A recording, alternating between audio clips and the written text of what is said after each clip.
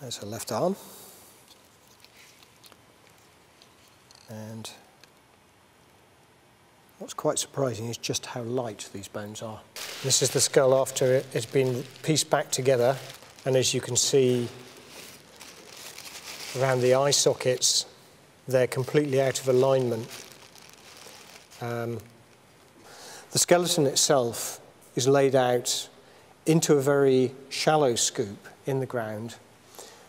Down at her feet, resting almost against her shin, was the iron mirror with its associated brooch and hundreds of very small blue glass beads.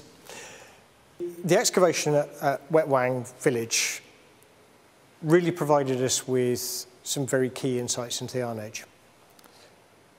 From my perspective, the opportunity to really understand Iron Age vehicles, to get the sort of evidence that allowed us to go into reliable reconstruction and then develop a whole lot more questions about how did these work, what did they look like, how well were they able to work in wood, in metal. Very, very important.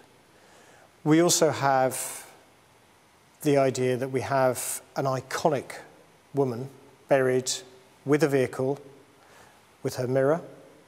She herself was a very distinguished person, obviously from the burial rite, but also the fact that she appears to have been very old for the population, comparatively with the population. We think she's at least 35 years old, probably early 40s.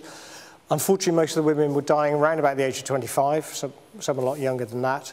So she's very old. She's also very tall.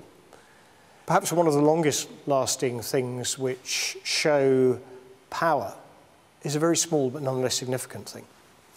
On the turrets, show them here decorated, we've used red enamel, we've cheated. One of them was replaced with red enamel, but most of this was actually red coral. Now the red coral has probably come from the Red Sea. That's about the closest. There are a few isolated Eastern Mediterranean coral deposits.